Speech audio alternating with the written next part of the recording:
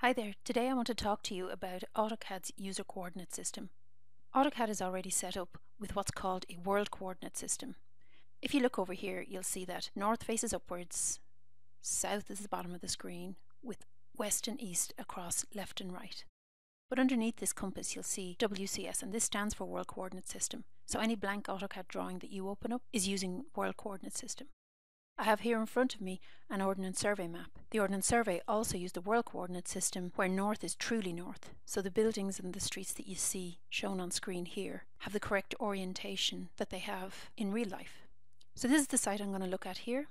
You can see that many of the angles on this site are not facing north-south or east-west. So it can make it difficult to draw on a site like this. So what would work is if we could rotate this site so that, say, this line would be running top-bottom, this line here would be running left and right. But to do this, we'd need to rotate the drawing.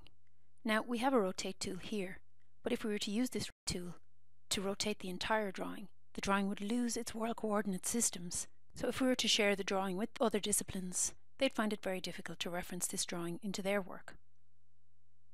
So instead, we use a system called the user coordinate system.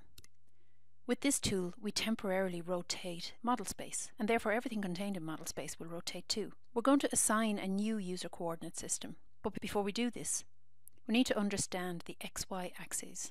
AutoCAD displays XY axes in this corner of the drawing area.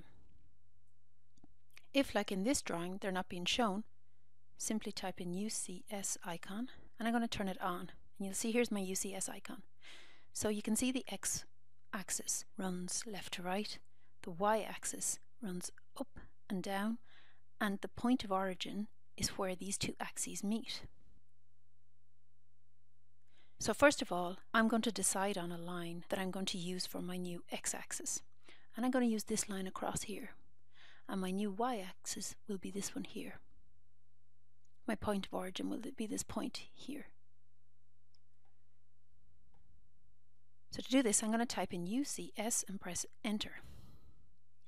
You can see that AutoCAD is prompting me to specify origin of UCS. So I'm going to click just on this corner here as my new point of origin. I'm going to click there. You can see there's my XY axis attached to the point of origin. But if you look at the prompt, it says specify the point on the X-axis. So I'm going to drag along here until I find an object snap that snaps somewhere along this line. There we go. There's one there, so click there.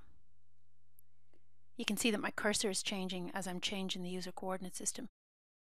Now I'm being prompted to specify a point on the XY plane. Essentially what it's looking for is looking for a point on the Y-axis. So again, I'm going to move my mouse until I find an object snap, which there's one there. So I'm going to click there.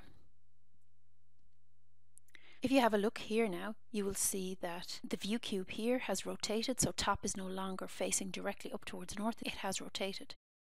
Also, if I go to draw a polyline, and if I turn on my ortho, because I've changed the user coordinate system, my ortho has now set so that lines are drawn parallel and perpendicular to the XY axes. However, when we draw, we're used to XY running top, bottom, left, right, not to be angled like this.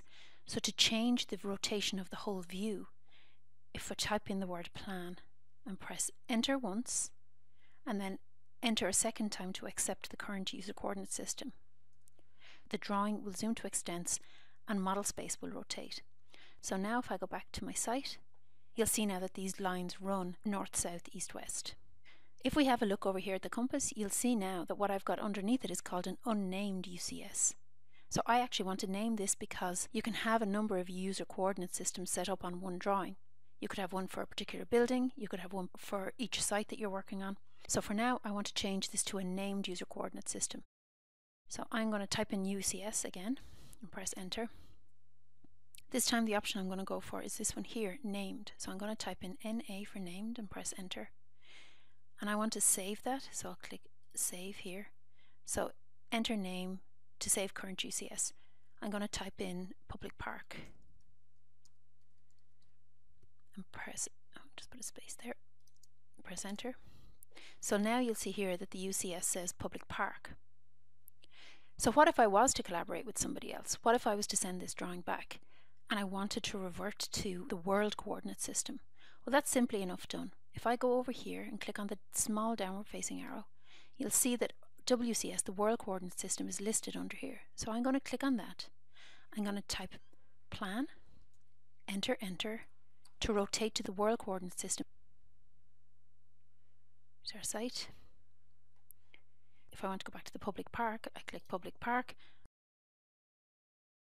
plan, enter, enter, and it rotates to suit our site. Thank you.